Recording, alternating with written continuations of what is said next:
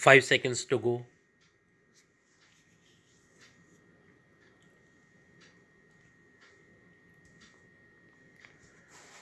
Start.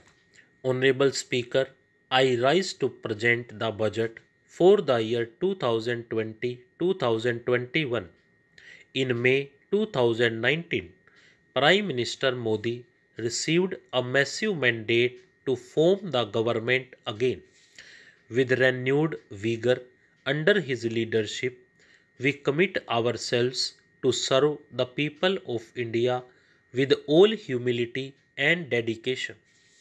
People of India have unequivocally given their verdict for not just political stability and also reposed faith in our economic policies.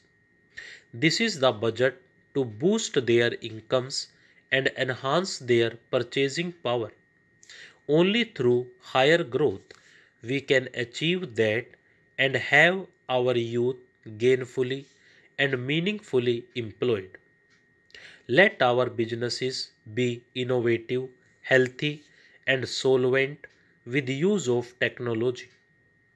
For today's youth, born at the turn of the century, for every member of scheduled castes and scheduled tribes who seek a better life, for every woman wishing to stand up and get counted, for every individual from the minority sections of our society, this budget aims to have your aspirations and hopes addressed.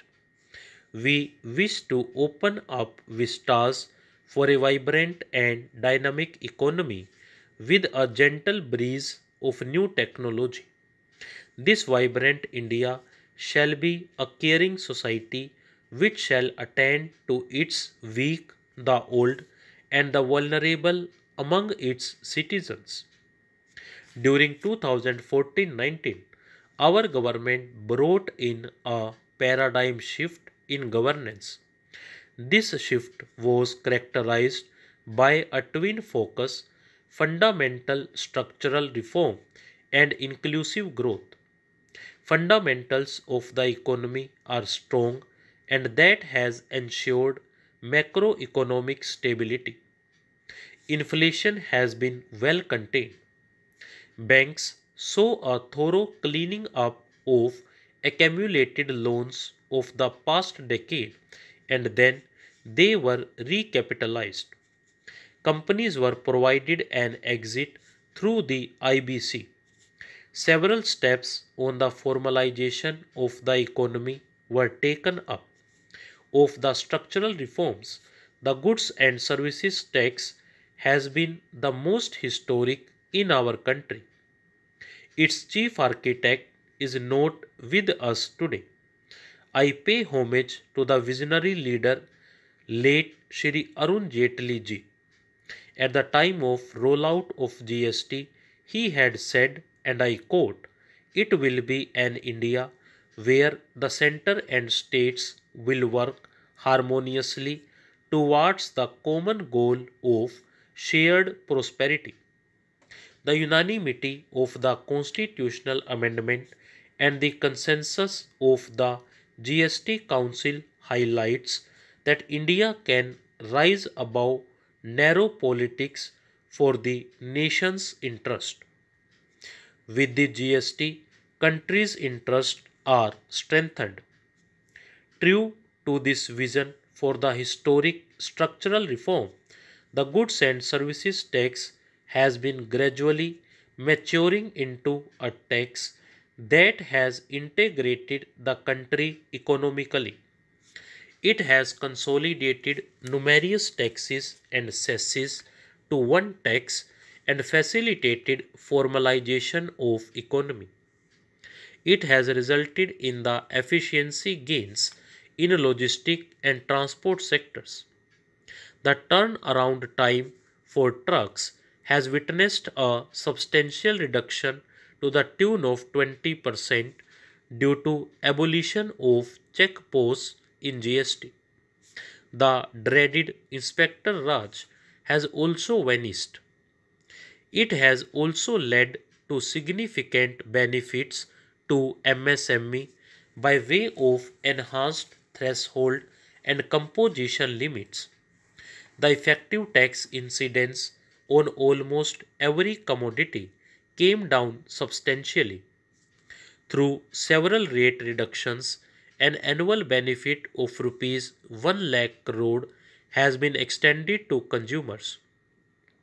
It amounts to 10% reduction in overall tax incidence. An average household now saves about 4% on its monthly spends on account of reduced GST rates. During this phase of maturing, GST did face certain challenges. This was natural as transition was effecting. GST Council has been proactive in resolving issues during transition. In the last 2 years, we have added more than 60 lakh new taxpayers. A total of about 40 crore returns were filed, 800 crore invoices were uploaded, and 105 crore e-way bills were generated. There has been extensive engagement with stakeholders. A simplified new return system is being introduced from April 1st, 2020. A former Prime Minister had once voiced a concern that the fruits of the welfare schemes were not reaching the intended citizens. The common and deserving citizen was only receiving 15 paisa of every rupee sent for him. Guided by Sabka Saath, Sabka Vikas, Sabka Viswas, our government and our Prime Minister added manifold speed and scaled up the implementation of schemes and programs that directly benefited the poor and the disadvantaged. I wish to list out only a few as examples. 1. Welfare schemes with direct benefit transfer embedded in them. 2. Sanitation and water as provision of basic needs and as a measure of preventive health care. 3. Health care through Ayushman Bharat. 4. Clean energy through Ujjwala and solar power. 5. Financial inclusion, credit support, insurance protection to vulnerable sections and pension scheme. 6. Digital penetration with broadband and UPI. And 7. Affordable housing for all through PMAY. The milestones achieved are unprecedented, globally recognized, and benchmarked against international indices. This strategy changed the established order of a few individuals cornering most of the benefits and was appreciated by the people.